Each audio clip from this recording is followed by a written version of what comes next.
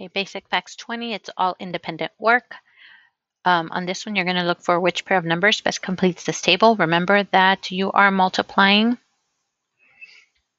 by 100. So here you multiply by 100 and see which equation is true. Which pair of numbers completes the table. On number 2, you are looking for triangle times 10 equals 100.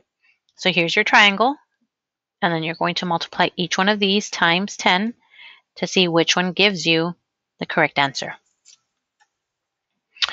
On number 3, it is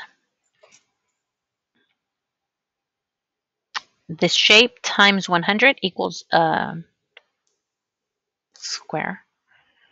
9 times 100 equals, and then you have to see if the answer over here is correct. This one is like the first one, but you are multiplying by 100.